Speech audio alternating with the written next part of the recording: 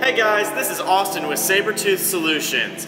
I'm here today at Indy Aerospace in Indianapolis, Indiana to show you how to properly set up a saw blade on an Arbor and check it for runout in a milling machine like this Haas VF2.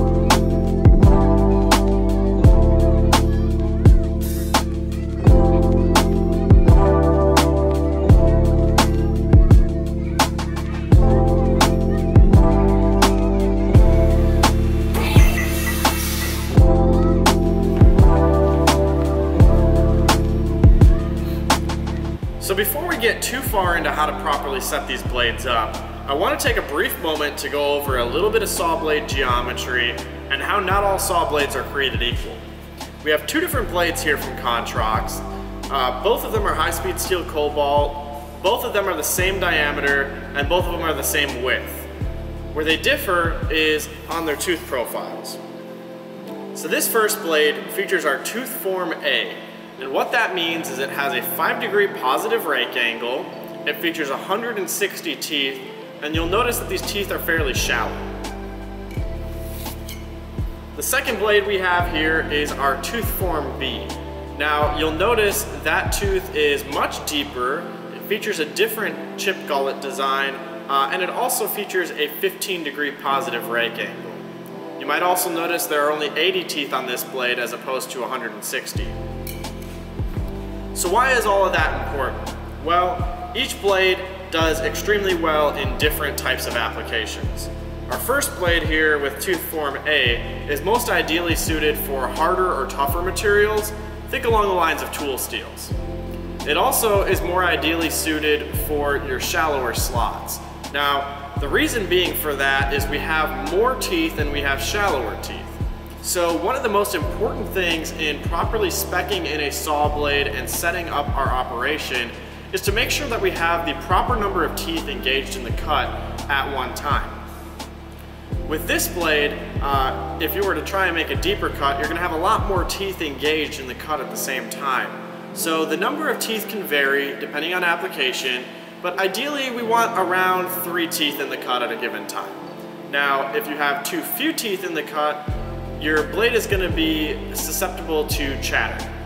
If you have too many teeth in the cut, we're going to have very high cutting forces and torque, which can cause just a whole mess of problems, anywhere from the blade spinning in the arbor, to spindles stalling out, to just poor cut quality in general.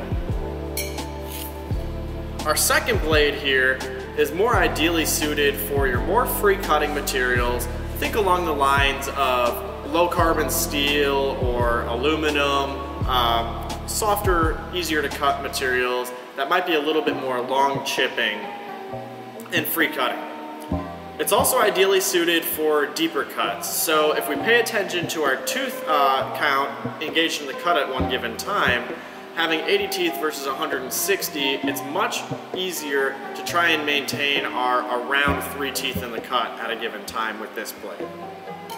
Now, as you can imagine, since we're at an aerospace shop, we're really probably going to be using this blade for most of our applications in aluminum, titanium, and softer, more free cutting materials. So now that we got that info out of the way, let's get to it. The first step that we're going to want to make sure that we take is to properly clean all of the components in our assembly. I like to use just some alcohol, and so always when you're working with harsher chemicals like this, good idea to use some gloves. So I spray down each component of the system and just get them cleaned up.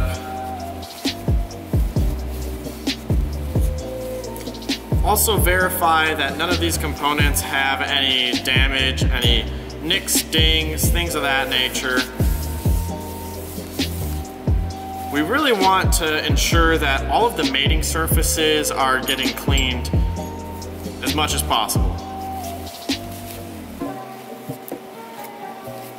So as you can see, the tool holder had a little bit of dirt in there, nothing too crazy, but we just want to make sure that that dirt doesn't introduce any unnecessary runout.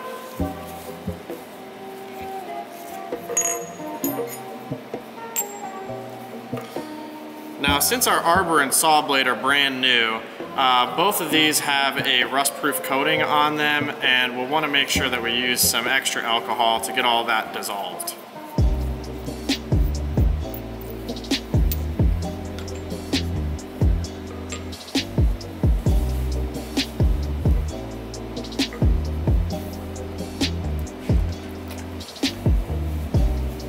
And again, what we're the most concerned about are our mating surfaces.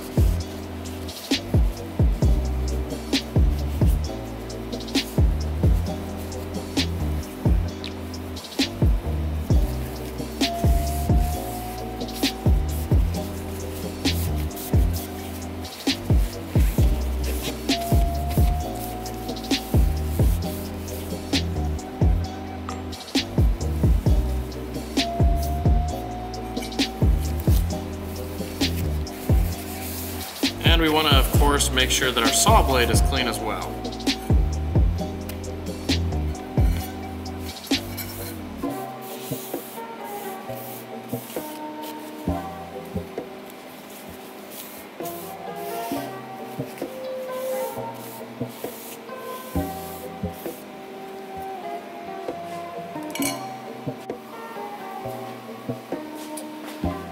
And then lastly, since I used just normal paper towels, we want to make sure that we blow all these components off. This just ensures that we don't have any lint in our assembly.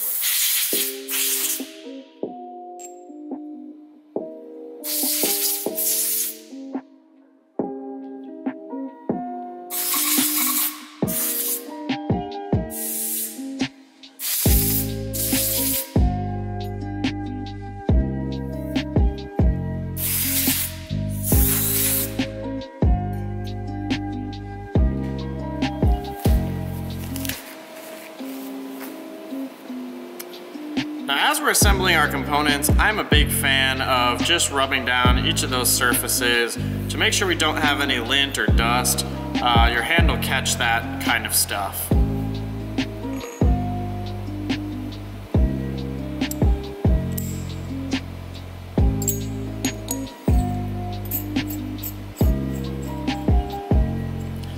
So we've assembled our ER collet holder.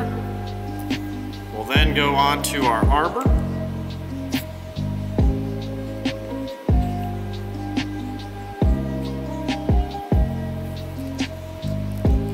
And we'll quickly just go tighten this down.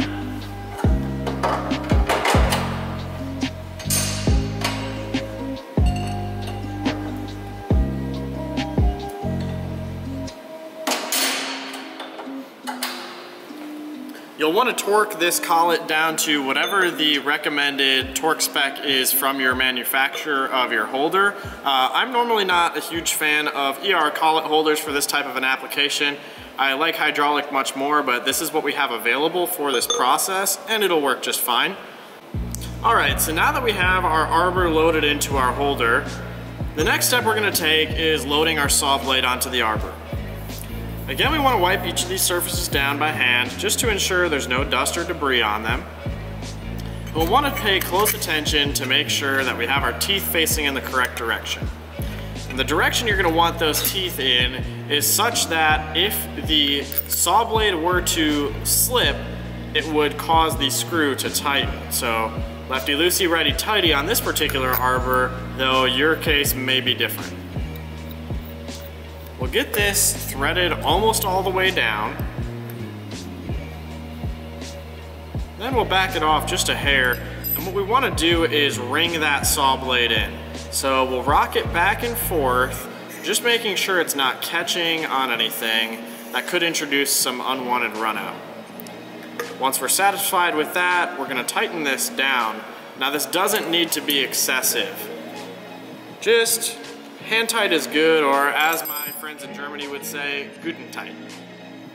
All right, we're ready to go, and let's go get this loaded up into the machine. All right, home stretch, we're almost there. So the last thing we're gonna do before we load this in the spindle is I always like to just run my finger over the taper of the spindle, just ensuring there's no dirt or debris or damage there. I didn't feel any nicks, but there was a little bit of dirt in there. So good thing we did that. We're gonna always pay attention as well to the other positions in the carousel nearby this tool and ensure that it's not going to collide with those tools. So we've got some narrow tools next door where I'm not worried about it colliding there, but let's just say we wanted to put this next to our face mill, for example, or a shell mill. We could potentially run into issues with the two large diameter tools next to each other.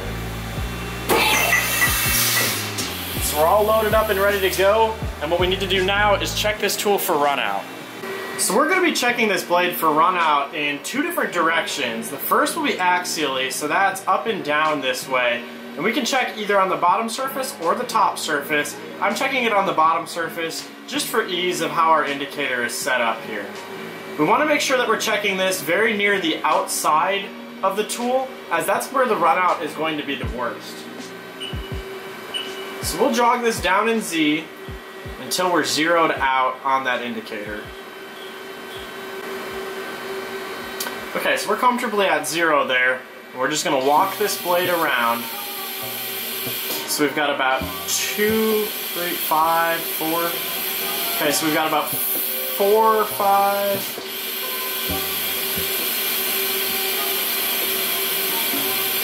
About 2 in that direction. Okay, so I'm going to go ahead and zero this out on that side. Okay, so we're zeroed out there. Now as we go around,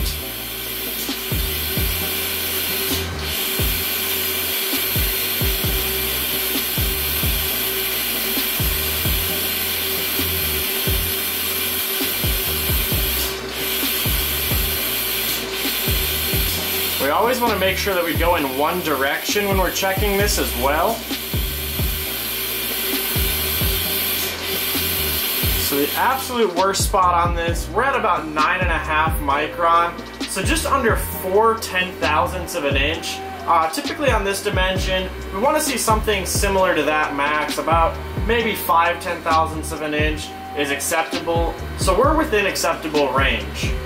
And the next dimension that we're going to be checking is our tooth-to-tooth or radial runout. So what we're doing here is we've got this lined up in the center of the teeth here. I'd like to start with a logo, or if there's not a logo on your saw blade, you can always take a Sharpie and mark on there for a reference point. But we're going to go around the blade, we're going to zero it out here, we're going to go around the blade, we'll find the minimum and the maximum, and we will subtract them from each other to find out how much runout we have from tooth to tooth on this blade, or how much radial runout we have.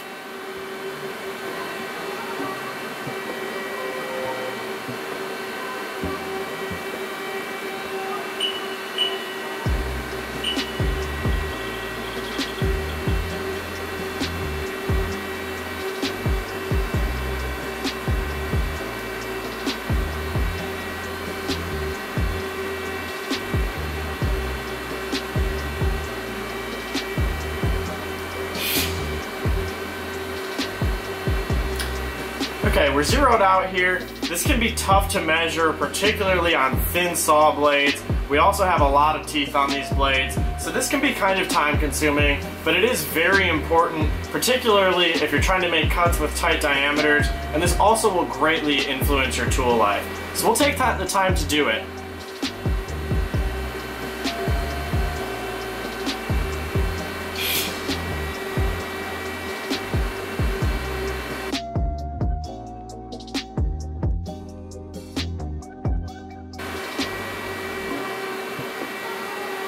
So tooth to tooth here, we had 8 micron on the high side, and we had about -2 micron on the low side, for a total of 10 micron of runout, which equals to about 4/10,000ths of an inch of runout. So again, we're in really good shape here. Depending on the diameter of your blade, anywhere from about 1 to 2, maybe even 3/1000ths on the high end can be acceptable for this dimension. Again, relative to how tight of a tolerance you're trying to hold and how small that blade is.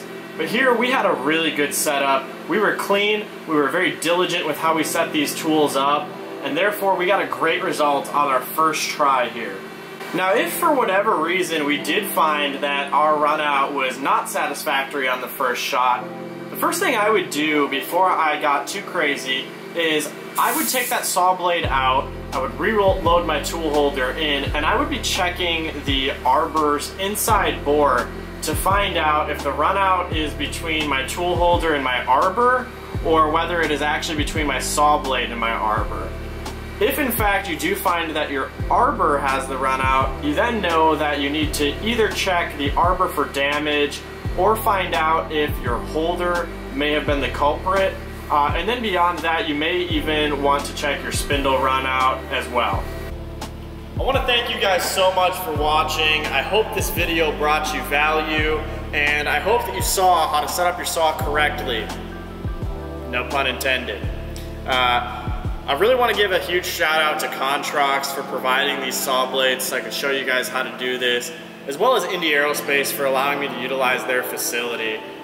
Great group of people. If you have any needs relating to composite or metal parts or assemblies manufacturing, definitely hit them up. They're in Indianapolis, Indiana. You can reach the owner, Joe at Indy-Aerospace.us. Thank you guys so much for watching. Let's slap that red button. Call her a day.